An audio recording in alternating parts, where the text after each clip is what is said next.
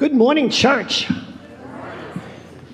We are excited to start a new worship series this morning. It has a very simple title, Drawn In. And what it's essentially asking us to do or allowing us to do is to be drawn into this world that God created in our own creative ways. Through imagining, through dreaming, through loving, and through creating. It gives us that freedom. It allows us that freedom for loving and for joy.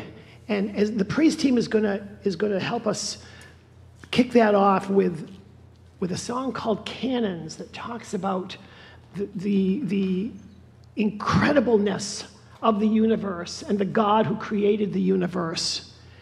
And I hope that you feel as drawn in as I'm already feeling for the service of worship and for the series that runs over the next 6 weeks. Let yourselves be drawn in.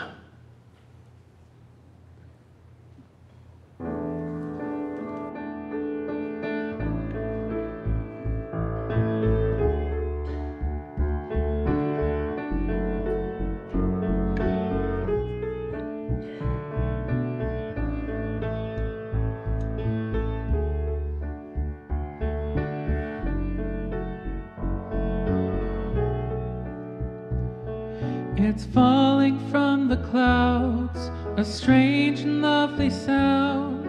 I hear it in the thunder and the rain. It's ringing in the skies like cannons in the night. The music of the universe plays. We're singing, you are holy, great and mighty. The moon and the stars declare who you are. I'm so unworthy, but still you love me. Forever my heart will sing of how great you are.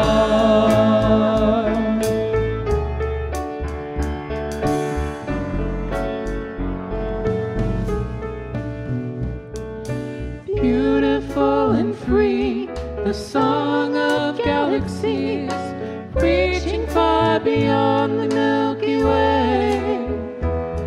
Let's join in with the sound. Come on, let's sing it out as the music of the universe plays. We're singing, you are holy, great and mighty. The moon and the stars declare who you are. I'm so unworthy, but still you love me. Forever my heart will sing of you. All glory, honor, power is yours, amen. All glory, honor, power is yours, amen. All glory, honor, power is yours, forever, amen.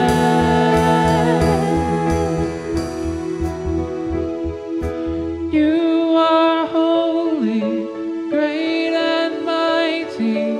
The moon and the stars declare who you are. I'm so unworthy, but still you love me. Forever my heart will sing of you. And you are holy, great and mighty. The moon and the stars declare who you are. I'm so unworthy, but still you love me. Forever my heart will sing of how great you are.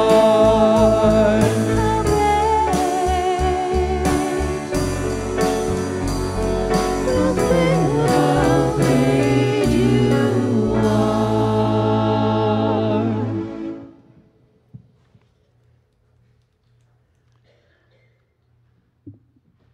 This next piece, many of you know, it's one of our staples, but it talks about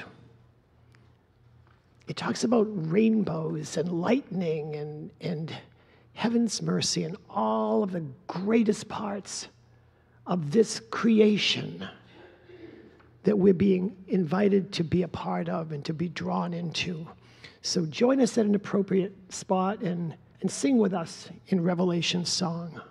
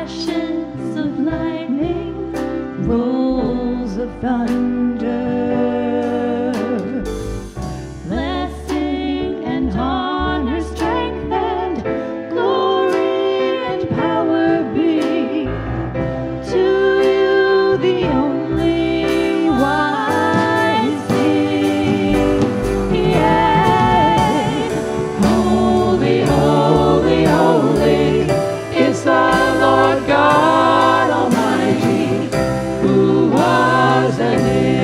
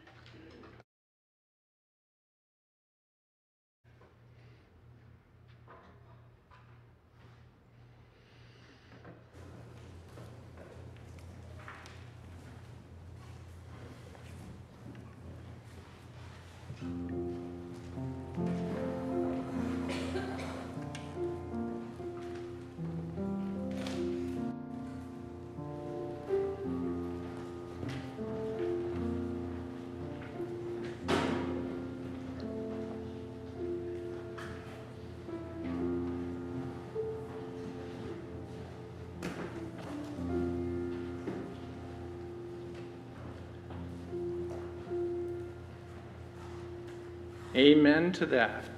I have to admit that is one of my most favorite songs. So thank you, Stephen. God works in mysterious ways. Amen. So good morning and welcome to St. John's United Methodist Church in Dover, New Hampshire.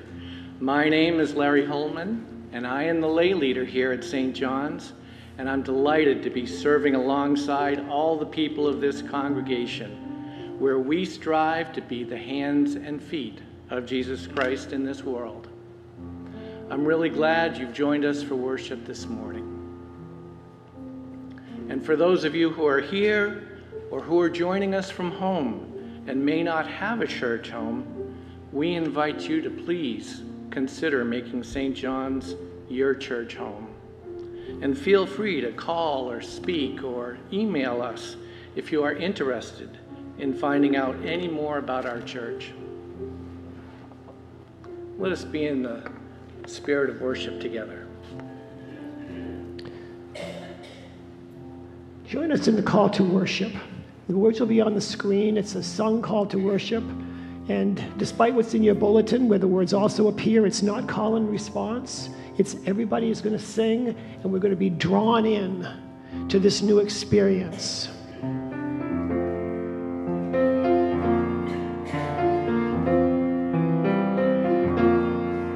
In the world of the driven, let us be drawn in. Let your love be a given, let us be drawn in.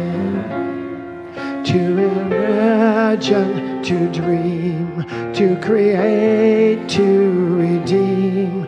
For the sake of the living, let us be drawn in. All creation began with the dream of God, the will and intention for life to exist in the void. All of our actions are born out of desire, out of a dream and vision for the future. This is our birthright, to imagine and to create. What brings you alive? What truly moves your soul in the deepest way? What you create out of that answer is your greatest gift to the world and the way in which you are a part of God's unfolding and ongoing creative dream. In the world of the driven, let us be drawn in. Let your love be a given, let us be drawn in. To imagine, to dream, to create, to redeem. For the sake of the living, let us be drawn in. Let us pray together. Creating God, you call forth all that exists in a moment of divine brilliance. Open us again to that spark which you ignited in each of us at our creation, so that we might generate more life-giving energy in this world. Draw us into your story of hope. Give us the courage to dream. Amen. Please stand if you are comfortable doing so and join in singing our hymn of praise, number 150 in the purple hymnal, God Who Stretched the Spangled Heavens. The words will also be on the screen.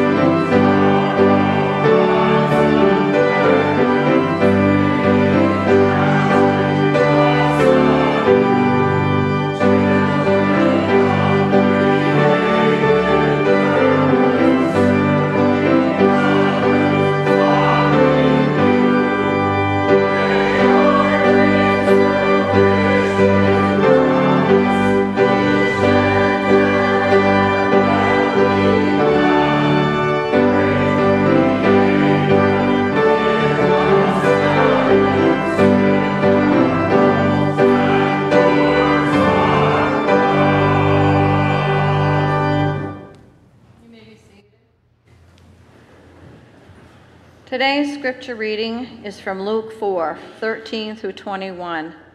Let us listen for the word of our God. When the devil had finished every test, he departed from him until an opportune time.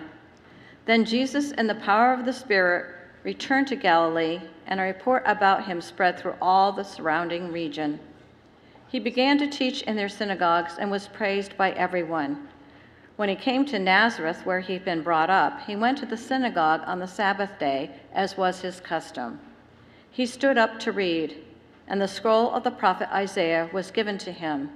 He unrolled the scroll and found the place where it is written, "The Spirit of the Lord is upon me, because he has anointed me to bring good news to the poor. He has sent me to proclaim release to the captives and recovery of sight to the blind, to set free those who were oppressed, to proclaim the year of the Lord's favor." And he rolled up the scroll, gave it back to the attendant, and sat down. The eyes of all in the synagogue were fixed on him. Then he said to them, "Today this scripture has been fulfilled in your hearing." This is the word of God for the people of God. Thanks be to God.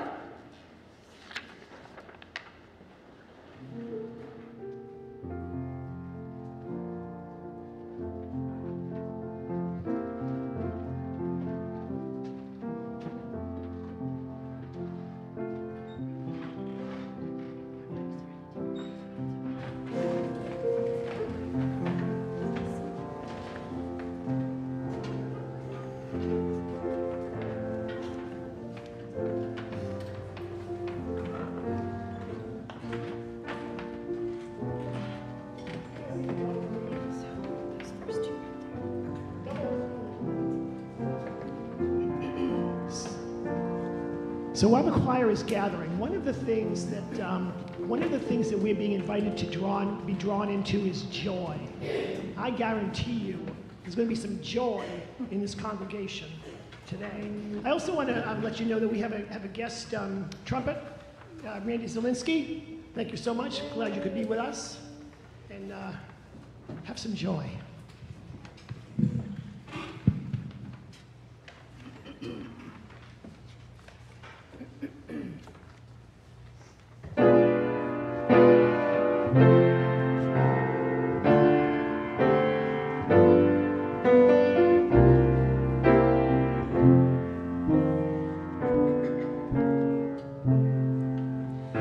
There is joy in the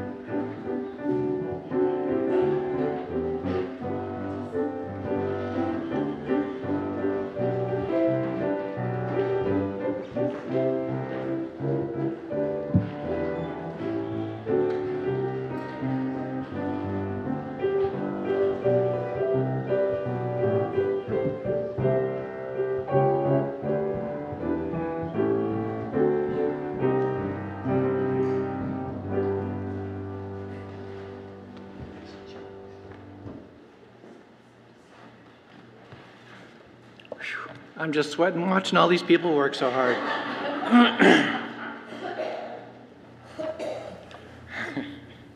So as Steve mentioned at the beginning, this is the start of a 6-week series focused on being drawn in towards a creative life with God. Not drawn in like being photoshopped into a picture, but rather it's more about understanding how our beliefs, desires, and our God-given gifts and passions lead us to action. To better understand what truly moves our soul. To better understand the spiritual gifts that God gave each of us. To better understand how we can use the God-given power of imagination and creation to be a part of God's unfolding, ever-evolving creative dream, so that together we can make the world a better place.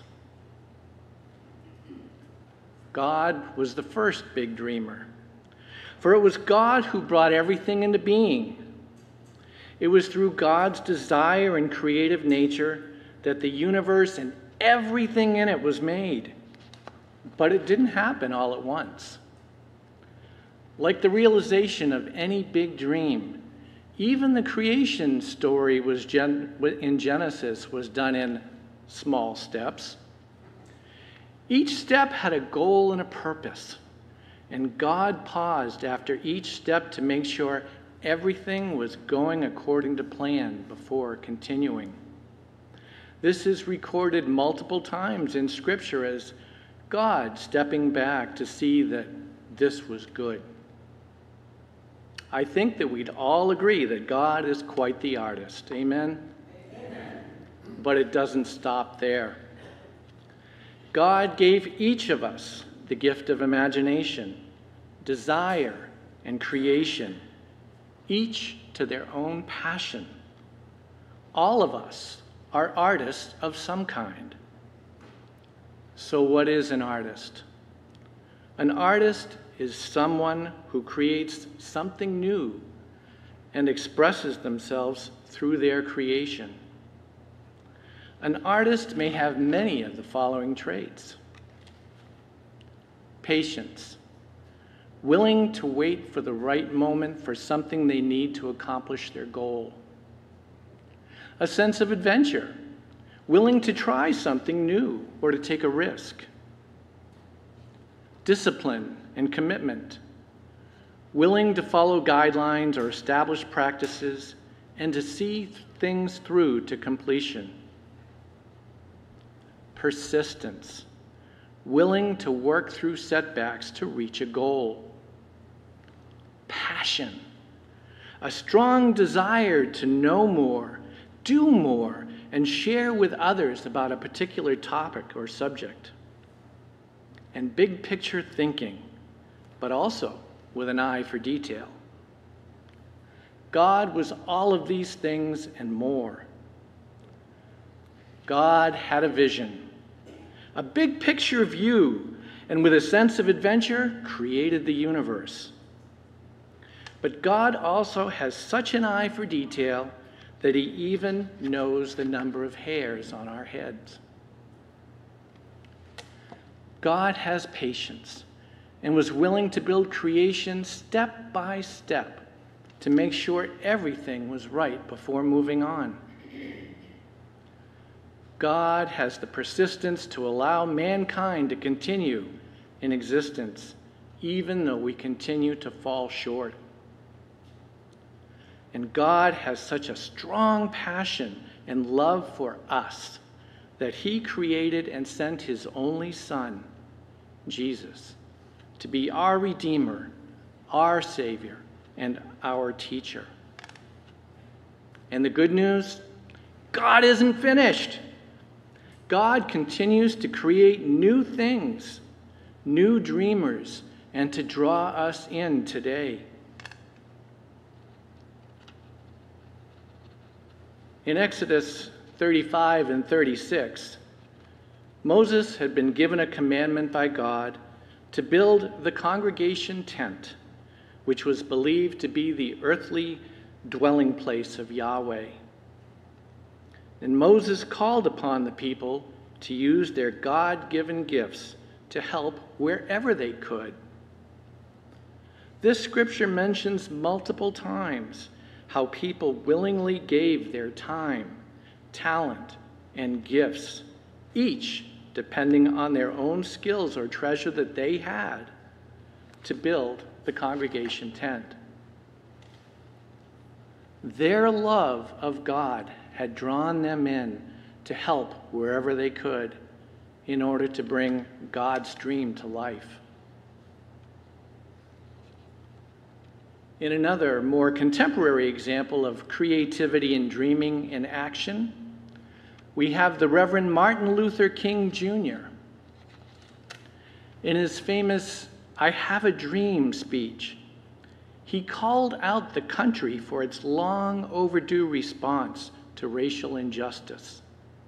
Yet, he called upon those fighting for equal rights to do so peacefully, even if they had suffered from persecution themselves. He understood very well the racial tensions rising in the nation and the groups responsible for those tensions.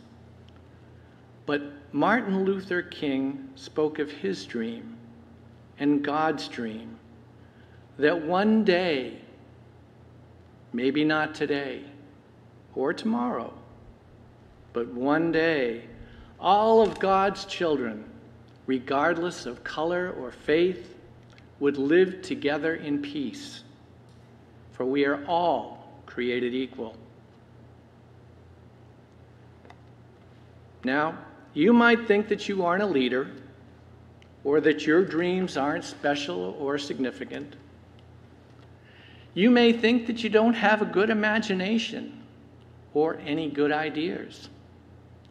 Well, I tell you now that God gave each of us different gifts. Gifts that will help someone else's life be better and perhaps draw them in a little closer to Christ. St. John's is blessed to have so many talented and dream-filled people. We have people who had a dream to end children going hungry over the weekend and started End 68 Hours of Hunger. We have people who had a dream of sharing a meal, music, and fellowship with those in need and started Bread of Life. We have people who have dreamed up programs to make meals, quilts, assist with household repairs, cuddle the babies of mothers in recovery so that those mothers can work on rebuilding their lives, and many, many more dreams that have been turned into reality.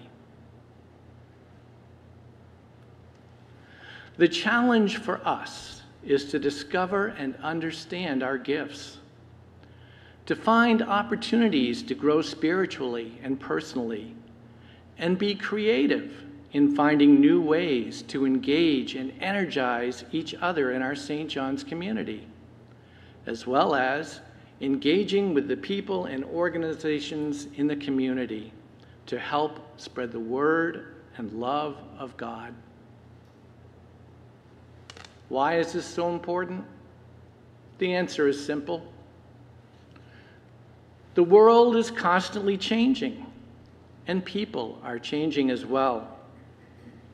We, the church, have to be creative and responsive in order to draw people into Christ. We need to share our testimony, our time, and our talents so we can demonstrate the transformational power of God's love.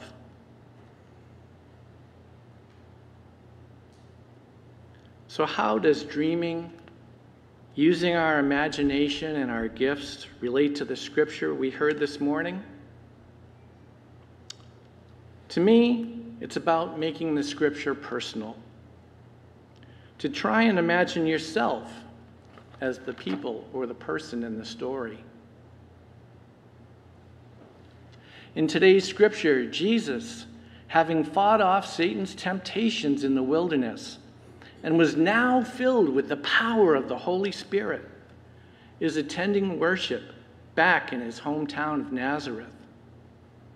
And after Jesus reads the scriptures from the scroll of Isaiah, he announces that the scripture is now fulfilled.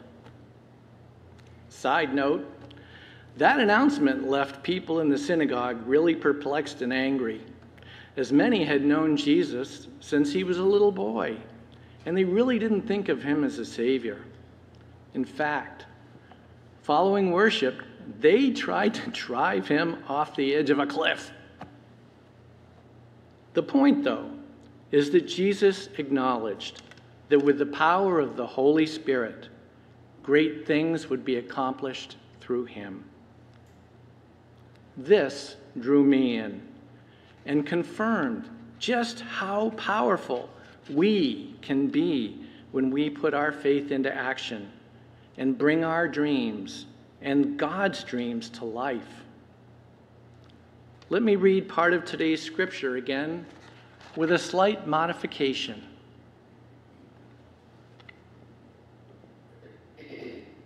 The Spirit of the Lord is upon you, for he has appointed you to bring the good news to the poor. He has sent you to proclaim that captives will be released, that the blind will see, that the oppressed will be set free, and that the time of the Lord's favor has come. The scripture you've just heard has been fulfilled this very day.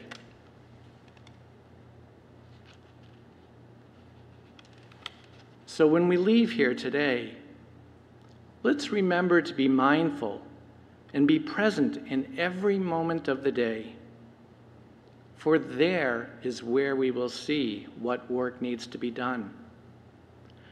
And when we take time for prayer, after we have finished our side of the prayer, remember to leave time to be still and listen for God's response.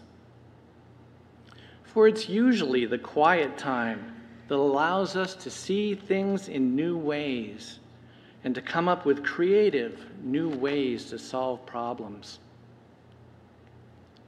May we all be excited, filled with the Holy Spirit, and get our creative juices flowing so that we can dream new dreams. Share our gifts, share the good word, and find new ways to bring this scripture and God's kingdom on earth to life. Amen. Please stand now if you're comfortable doing so and join in the hymn of response, God of Great and Small. The words will be on the screen.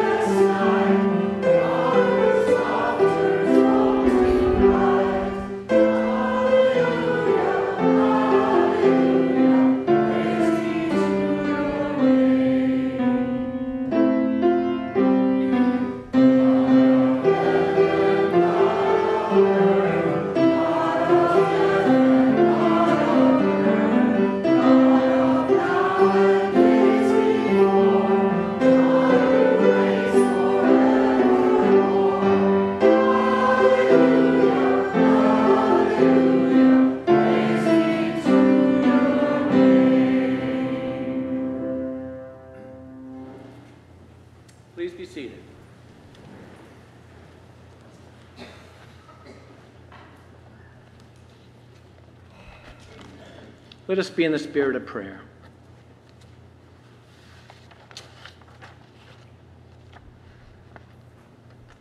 The Lord be with you. Let us pray. Loving God, often we feel overburdened, defeated, and frustrated by the burdens in our own life, compounded by all the problems of war, violence, and the many forms of social injustice in the world today. We feel inadequate, or that we don't have much to offer. Help us to feel your love and to know that we are empowered by your Holy Spirit, that we do dream your dreams, and that we forever are loved by you no matter what. Lord, we also come to you with our prayers and our concerns this day and our joys.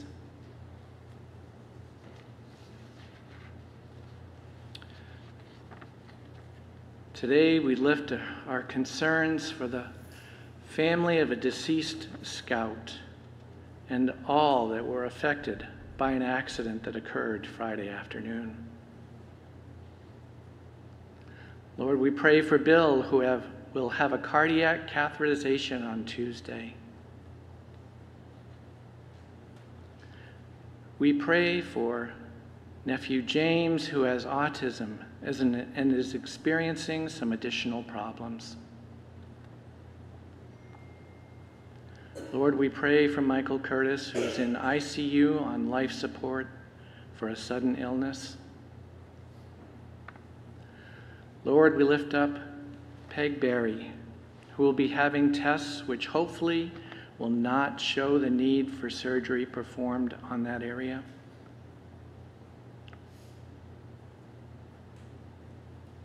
With Patty, we lift up Jacob, who is having difficulty swallowing, considering the feeding tube as muscular dystrophy progresses. Lord, hold him close. And with Minette, we ask for prayers for a successful shoulder replacement on Thursday. And Lord, from those who come to our bread of life, we ask prayers for Mary Howarth, who had a massive stroke and is near her time of passing. Lord, comfort her and be with her. We lift up Carol Kavanaugh, who is having a PET scan because her cancer is back. We lift up Deb Libby, who is in Maine Medical, who had a heart attack. And we lift up John's brother, George Forrest Jr., who passed away on June 20th.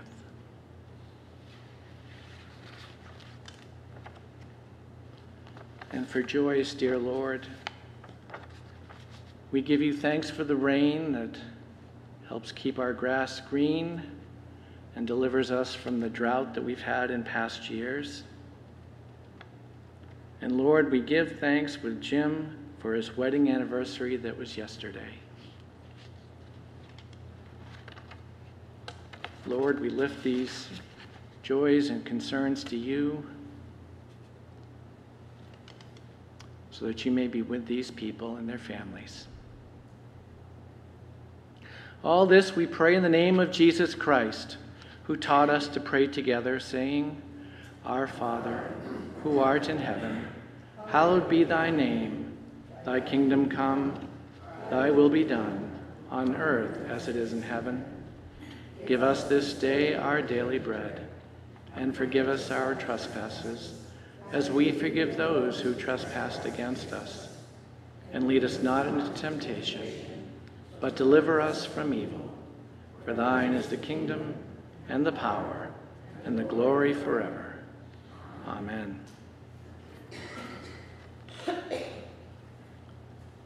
There are so many ways to show our gratitude to God. For those of us here in the sanctuary, I invite us to leave our offerings in the box in the back of the church. And for those joining from home, I invite you to visit our church website, stjohnsdover.org, and there you will find ways to support our ministries by giving financially through our giving link or by getting involved personally.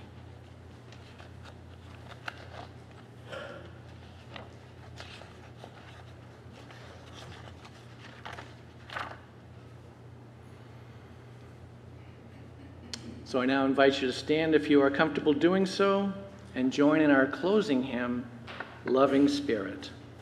The words will be on the screen.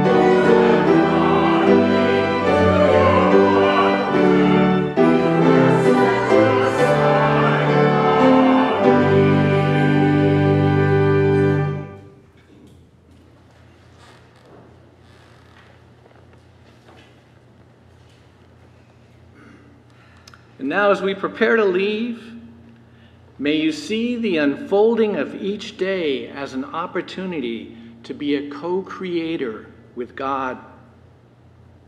As a Jesus follower, may you feel his company leading you toward creating more kindness and mercy and justice. May you know the nudge of the creative spirit within, making belief in all you are and do. So go into the world, be in peace, and be creative. Amen.